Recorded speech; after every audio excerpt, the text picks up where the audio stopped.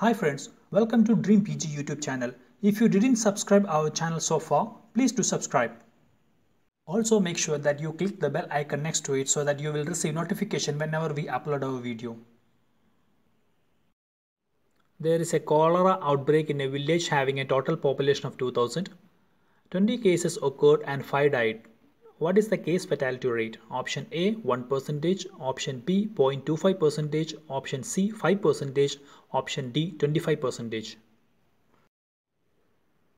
Case fatality rate is the killing power of the disease. It indicates the virulence of the organism. Case fatality rate is calculated by the formula number of deaths divided by number of identified cases into 100. So in this case 5 divided by 20 into 100, which is 25%. Let's have some more details.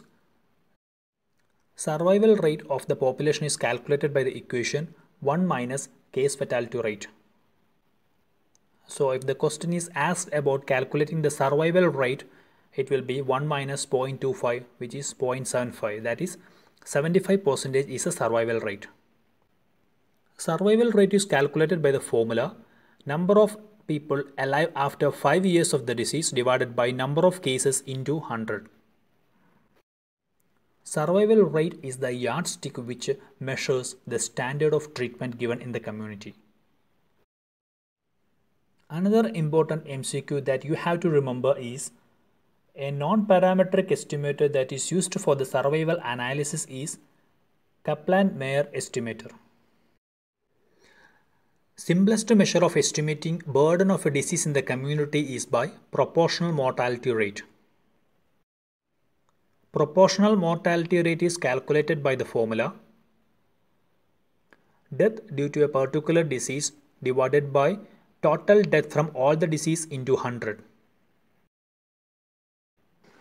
Let's have a look into crude birth rate and crude death rate. Annual number of birth per 1000 mid-year population is the crude birth rate. It is calculated by the formula number of birth in a year divided by mid-year population into 1000.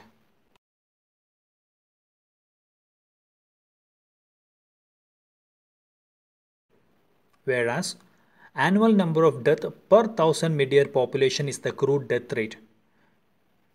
Crude death rate is calculated by the formula number of deaths in a year divided by mid-year population into 1000. Thank you very much.